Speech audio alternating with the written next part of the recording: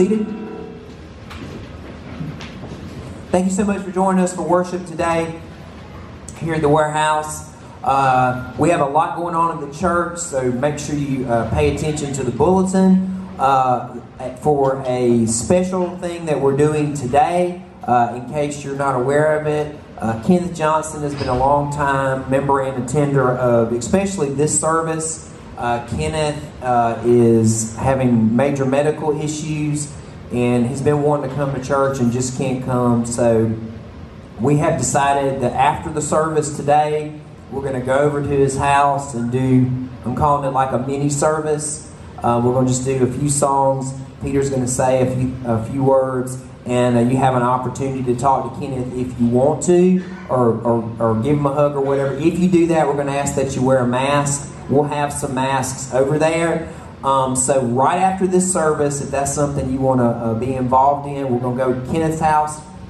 It's on Harney Street. I'm terrible with directions. This way. Right down here on the left. If you know where Mike Briggs lives, Kenneth lives right next door to Mike Briggs. So you can pay attention and follow. Basically, we're just going to stand in his yard and do this.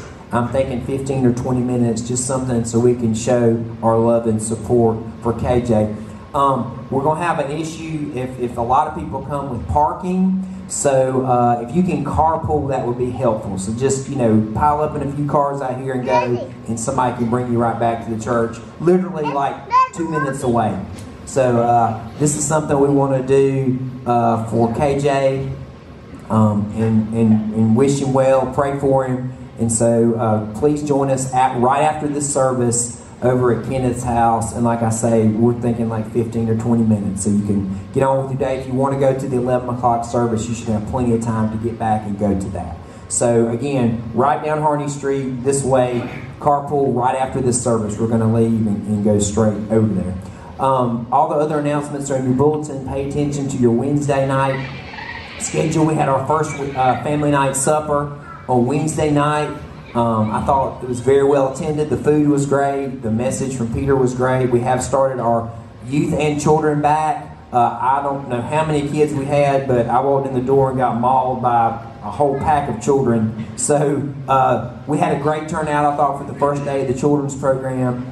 We are spending a lot of time as a church on that program. So if you have a child or a grandchild or know a child, please invite them to attend that. And that's at 4:30 on Wednesday. So that will continue this week. So pay attention to that. For your offering today, buckets and baskets are on your back table. Basket is for your tithe to the church or your offering. You can also give through Venmo.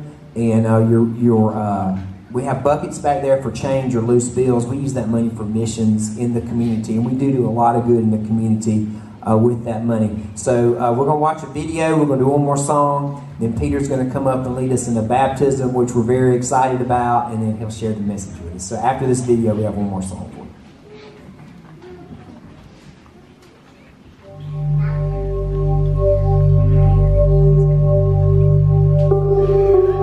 video on 3 minutes.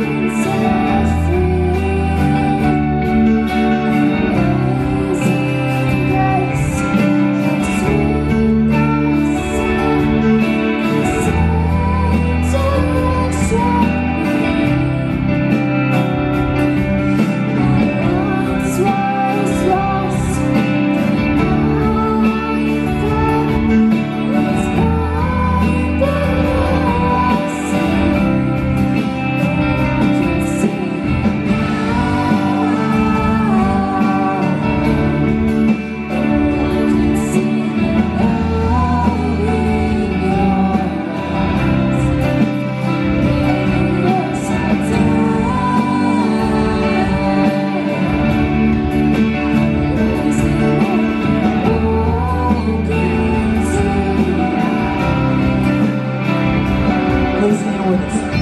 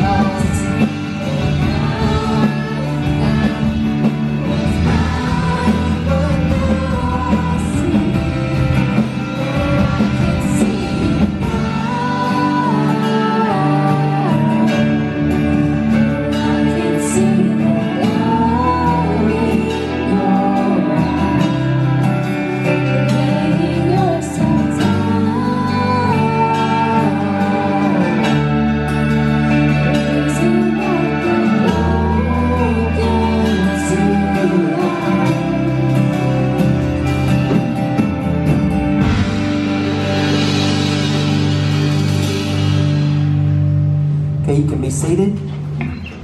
And at this time, in a baptism.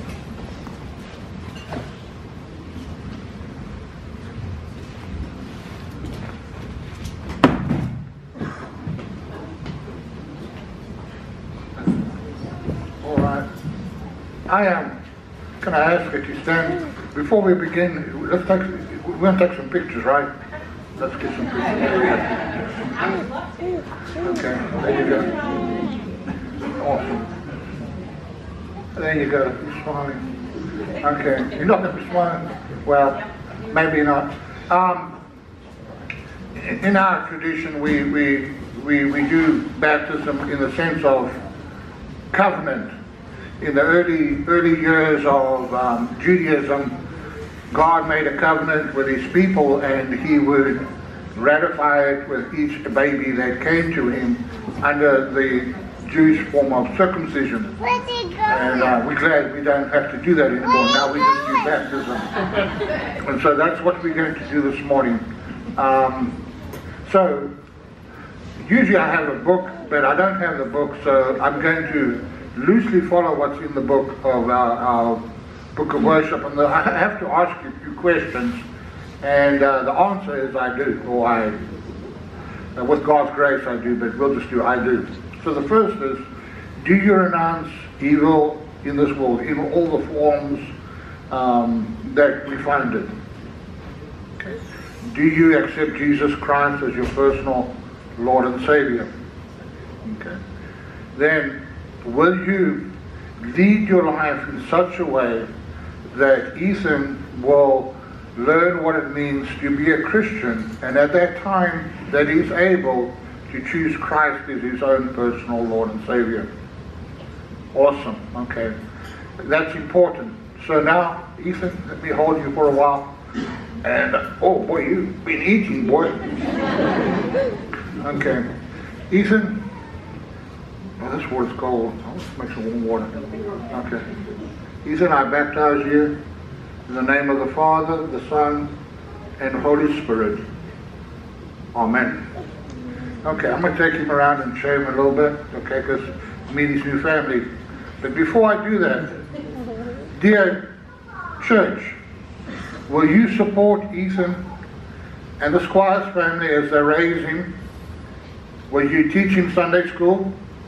Will you show him what it means to live a godly life until that time that he can accept Christ for himself? Will you support this family in their Christian endeavors and help them when they're struggling and celebrate in their joys? We do. Amen. All right, welcome to our church. Let me introduce you to a new member.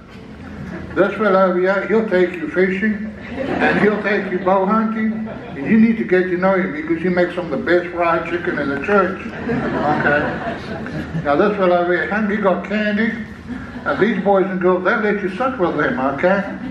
And that little girl over there is my daughter, and she'll take you horse riding if she will, okay? And some of these other folks, they'll aggravate you till death and make sure that you come to church. And you see, when you get old enough, you'll get to meet this lady over here, and she will teach you all about Jesus. And then when you get ever bigger and you become a teenager, you need to get to meet this couple, because guess what? They're going to teach you about Jesus as a grown young person. And those folks over there, they will try and get you to come to their house and visit, and he might even teach you how to play the guitar. Welcome to our church. Thank you so much.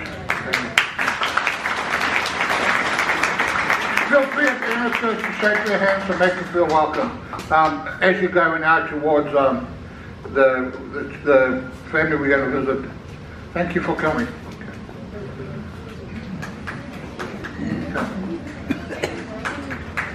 So, I like the name Ethan. I asked him what's the middle one, and then we got Max Squires, lucky Maximus, you know. I dreamt that if I ever had a boy, I was going to call him Wolfgang, you know. I just said, that's an awesome name, Wolfgang Amadeus, you know, after some of my favorite musicians. By the way, if you play some of the old classical stuff on an electric guitar, sounds pretty awesome. This morning, I want to talk to you about a subject that I think has become too nicely polypacked in our church.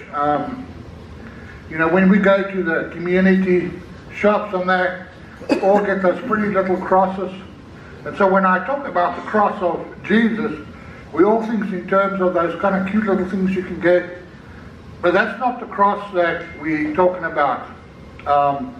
In our text this morning, Mark's Gospel, chapter 8, verse 27-38, Jesus says, take up your cross, deny yourself, and follow me.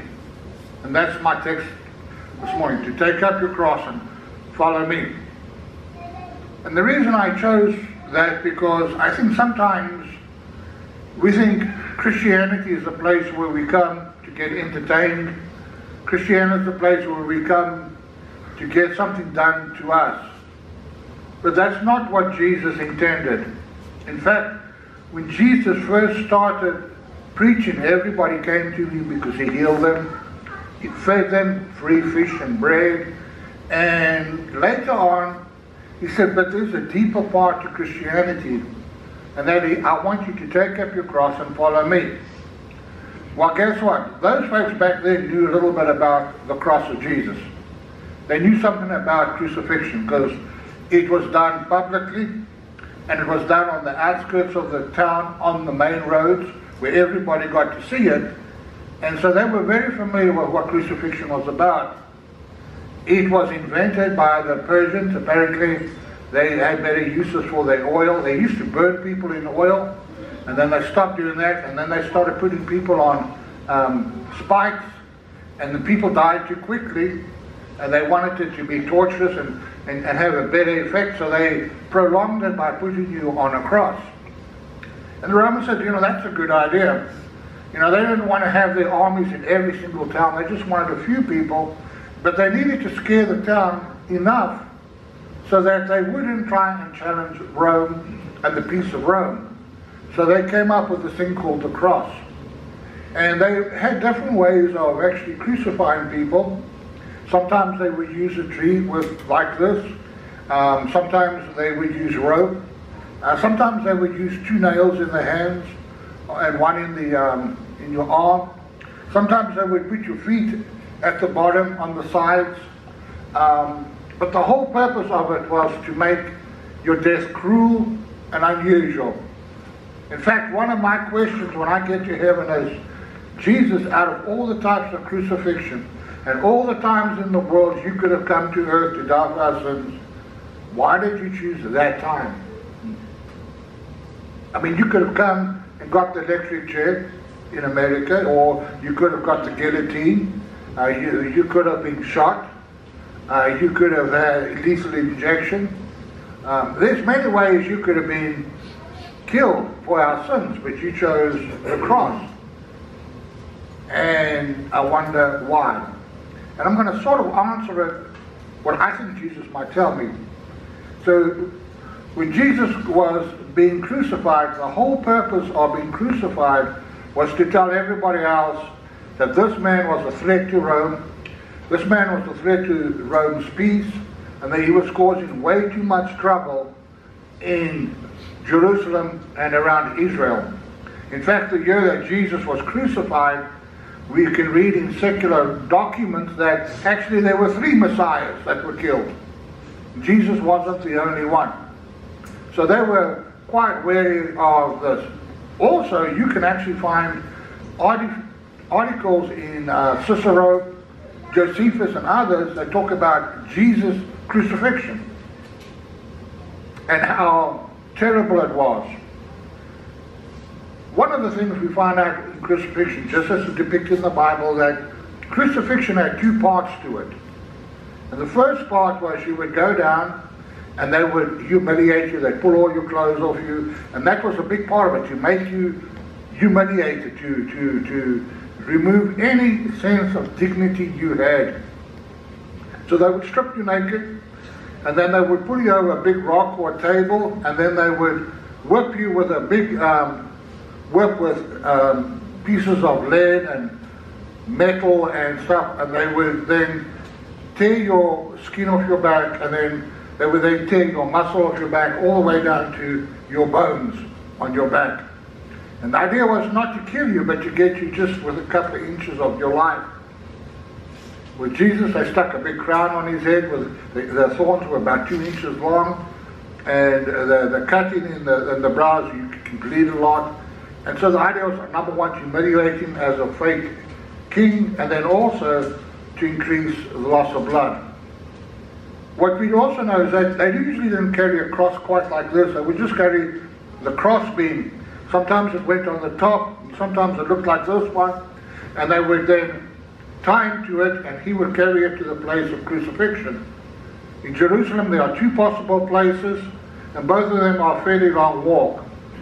And while he was walking, people would throw stones at him, people would mock him, like, if you're Jesus, if you're God, why can't you get the angels to save you? And that's what they call the Via Dolorosa, but they really were there trying to humiliate him. They'd kick him over from time to time, just to make sure that he knew that he was on his way to his death. What's interesting in Jesus' crucifixion is just about before he gets there, there's an African gentleman that is called to help Jesus carry his cross for the last couple of 100 yards.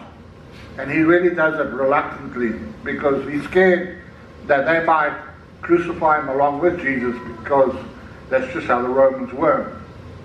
Now, I don't know about you, but I'm going to like to talk to that man too and ask him what it felt like to help Jesus carry his cross. In all of the Bible, I only know of one man who helped Jesus carry his cross, and he did it reluctantly. When you read about the disciples, all of them, even to the last one, ran away and hid. Peter, James, John, all of them. The only people that stuck around even close was his mother, Mary, Magdalena, and a few of the women. So when men tell me how tough they are, I think probably not. The women were a lot tougher and a lot stronger than the men. They didn't care. They really loved Jesus at a level that they were willing to risk their lives. Obviously, Peter denied Jesus 3 times. Then they would take you and hang you. Some people say they hung him on a tree, and they took this cross and they hung him on it. And the way they would do that was, number one, is they would hammer 2 of your parts of your arm on the one side, and then they would lay you down, and then they would yank your shoulders out of joint. How many of you ever played baseball and ever tore your muscles back behind your shoulder blade? Okay, they would do that on both sides for sole purpose to make it very painful when you're on the cross. Because once you're on the cross, the way they hung you made it hard for you to breathe. So to breathe, you had to pull yourself up to breathe, and then you would let yourself down. And then you had to have your feet nailed to the cross. And so you had to push up on these nails, and at the same time pull up on these broken parts of your body. Remembering that also your ribs are probably broken, you have holes in your lungs, and you were probably suffocating already. So people knew how hard and terrible the cross was. And Jesus died pretty shortly. A lot of people lived on the cross for weeks, days, trying to find some relief. And the only relief you get was your death. And they would beg people to kill them before they died. They were looking for any kind of relief. And most people didn't. They just threw stuff at them and laughed at them and made fun of them. And what did Jesus say? Jesus said, take up your cross and follow me. Can you see why not too many people would take us on that kind of living? In fact, we read in some of the early writings that many Christians went as martyrs to the theater. How many of you watched Gladiator, the movie, and you watched the Christians in there? Well, there's some actual writings, and they would say, dear Jesus, we're glad that we're getting to die for you, but come quickly and make it quick, because we don't want to be tortured. And Jesus said, take up your cross and follow me. And so I share that with you because sometimes we see people tell you that if you become a Christian, your life's going to be easy and it's going to be great. But it's not what Jesus says. Jesus says that there are people that will tease you. There are people that are going to make fun of you. People are going to insult your intelligence and say all sorts of mean things about you because you're following Jesus. If they did it to Jesus, they're going to do it to us. But I know some of the most intelligent people in the world that follow Jesus. Some of the strongest people in the world that follow Jesus. Some of the meekest and kindest people in the world that follow Jesus in spite of what's happened to them. I come from South Africa to teach people about Jesus. But in northern Africa, above Kenya, in places like Malawi, Nigeria, Ethiopia, there's a strong Muslim presence. And they do not like Christians. In fact, there's actually warlords over there, and very often they will take the priest or the preacher and put them over the altar and say, this is your preacher, look, he's dying for you, just like Jesus. And they would kill them. There's many, many stories about churches that are boarded up and set on fire with all the Christians in them, in the name of Jesus. And Jesus says, take up your cross and follow me. Sometimes I wonder how many people would be willing to die for Jesus. If somebody came in to the room, kind of like that shooting they had at Columbine, and they asked the little girl, "Are you a Christian?" And she said yes. Then she got shot. If somebody put your face on that kind of line, what would you tell them? Another way of saying it is, somebody accused you of being a Christian. Would there be enough evidence to convict you?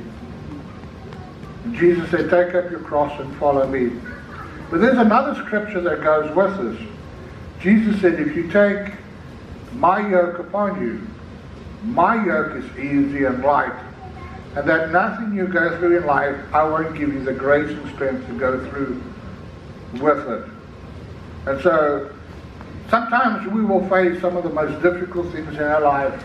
Terminal cancer, people being mean to us, people bullying us. But the beautiful thing is, Jesus comes up next to us and gives us the emotional and psychological and church strength, when your people come by and support us, the strength to go and be able to deal with some of the most painful and difficult things in life. And I think that's just been a comfort to me. My life has not always been easy. I've been teased about many things in my life. I've had to endure some things in my life. And I always thought my life was hard. How about you? Have you felt like your cross was kind of being more than you can handle sometimes? Well, I have a story to add to that. One day, I took my little cross to Jesus and I said, Jesus, my cross is too much. I'm tired of being a poor preacher. I'm tired of having cancer. I'm tired of preaching to people that never listen to me. And when I get through, they tell me you did a good preaching sermon, but I knew they were sleeping because I could hear them snoring. I'm just tired. I'm tired of my cooking for my family, and they never like my cooking anyway. I'm tired of my cat when I put out food and she just kicks it away. I'm tired of my cat, when I give her all the loving and care, and she goes and spends all the time with my daughter. And life ain't fair. So Jesus said, well, come on in and you can swap your cross out. And I went into the cross room and saw a bunch of them there. I saw Jesus's and all covered in the blood of the world. And I said, no, I'm taking Jesus' cross. That's just too much cross for me. So then I looked over at Peter's, and his was got burn marks on it, and seen where he'd been martyred and beat up. And I said, no, I'm not taking Peter's cross. I have the same name, but I don't want Peter's cross. I went and looked at old Paul's cross, and there he'd been crucified upside down and beaten. I saw where his hands had become like whips. I seen where his back had been fused together from all the torture, where he'd been left for dead and drowned and everything else. I said, no, the cross ain't for me.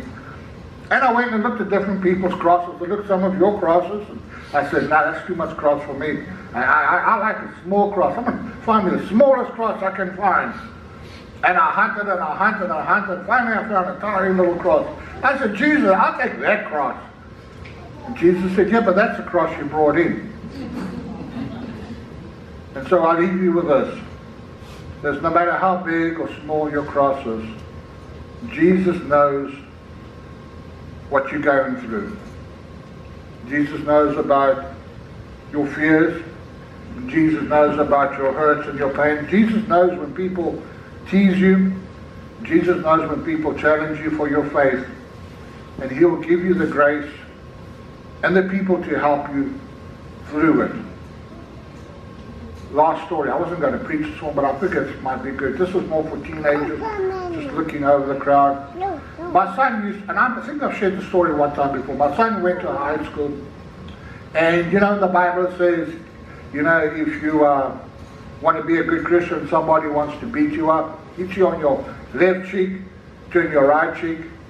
Well, that's just not going to go over in high school too good, is it? Right? Or somebody kind of calls you names. I'm not going to go into names. Well, my son was going through some of that, and this tiny little boy, same grade as him, I would use a pipsqueak, but then in a Christian sense. But came up, I wanted to pick a fight with him, and my son said, look, I don't want to fight you. I'm trying to be, respectful of my dad's profession and this, that, and the other. So one day he was sitting in the cafeteria, and this guy walked up, took his fork and jabbed it into chicken nuggets. That's what they called it at the school that time. You know, some people say it's mystery meat. You don't know what chicken nuggets are. And so he looked at this, and he just said, yeah, you know, just eat my chicken nuggets. I'm done, you know. So the guy says, well, you want to make something of this? My son said, no, I don't want to fight you. I just want to be left alone. And so the guy bowed up and threw a punch at him. And my son grabbed his hand. And my son's 6'7", I got size 17 shoe at the time. So he had a small boy. He's just skinny and lanky. And so be careful when you pick on a skinny, lanky man. And he held his hand like Peter Rabbit in the Briar Patch. That's another movie you can't get anymore. And he threw his other fist. And my son grabbed both his fists. And you could see my son had lost it because he started to shake with anger. And he brought the boy down to his knees just about. And he said, I don't want to fight you. But if you keep this up, I'm going to hurt you. And just then one of the coaches came running up and grabbed my son and told him to go sit off and calm down. And that other boy got 2 weeks out of school suspension. And I always keep that in mind because my son and I always haven't seen eye to eye, but I have the utmost respect for my son in his ability to control his temper, which I struggle with. Because I would have picked a fight and he laid hands on me in a Christian way, but that's not what happened. And so I share this with young boys and young people in school, that there are ways to deal with that.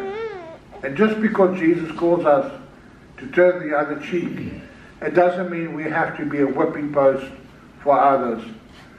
Women, particularly women, but also men, we're not supposed to be the whipping post of our spouse. If you've been beat up by somebody, you don't have to put up with that. You can leave. Jesus doesn't expect that from us. But what Jesus does expect from us is to love those who don't know how to control themselves. In way that boy's parents, because he came over to me and started giving me a hard time about that incident. And I said, I think I know where your mother goes to work. She was a post office, and every day I saw her. So I went and said to her, I said, you know, your son's giving me a hard time. I'd like to see him and your father, his father. So they came to the church and we had a discussion. And after that, he became one of my biggest fans. He became a lot more polite because he realized I wasn't going to let it go. And that I had enough care and love in my heart to show him discipline and to show him a different way of being. Children of God, God calls us to take up our cross and follow Him. I'm telling you, it's not going to be easy.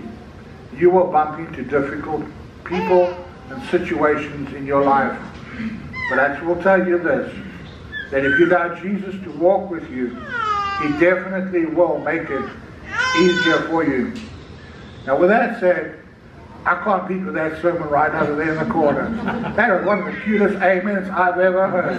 So thank you so much. I enjoyed that just as much as I was talking. Let us close in prayer. Dear Lord, I want to thank you for being there as I carry my cross. I want to thank you for babies in the church because they definitely make life exciting and they remind us that there is a future and a tomorrow and there are new beginnings.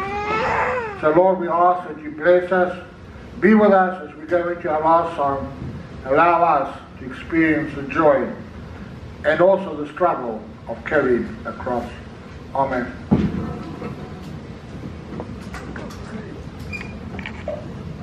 Thank you again for joining us today. Remember, we're going to leave straight from here and go to KJ's house. Anybody that's interested, just follow the group. And again, try and carpool if you can.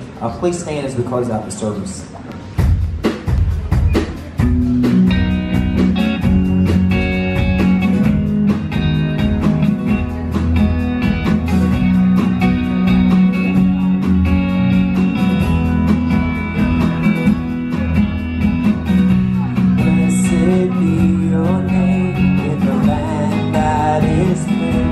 Where the streams of abundance flow.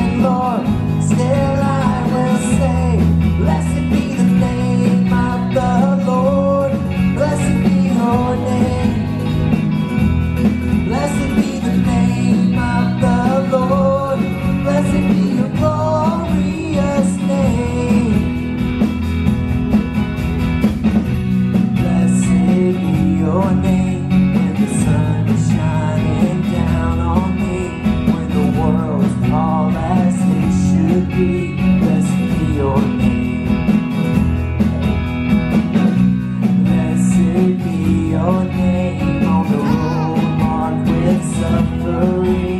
You're the pain in the offering. Blessed be your name. And every blessing you pour out, I'll turn back to praise. When the darkness closes in, Lord, still I will say, blessed be the name of the Lord. Blessed be your name. Blessed be the name of the Lord. Blessed be your glorious name. And then you give and take away. You give and take away.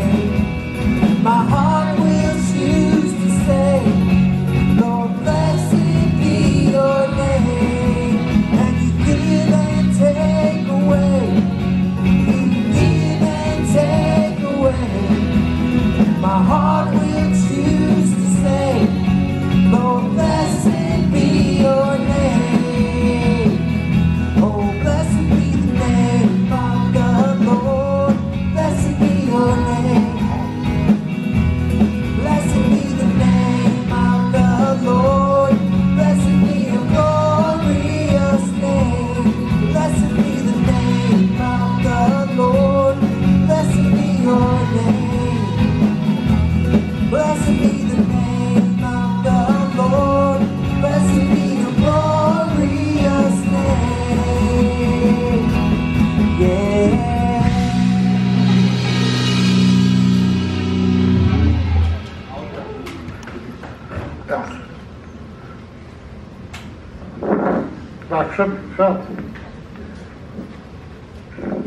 So we've had a wonderful baptism this morning. We talked a little bit about the cross.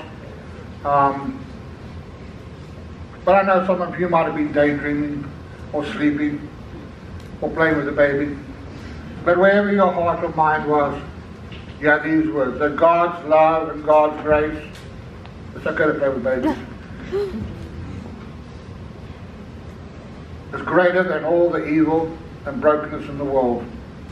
And God's love and God's grace is greater than all the brokenness and hurt in me and in you. Go in that knowledge in the name of the Father, the Son, and Holy Spirit. Amen.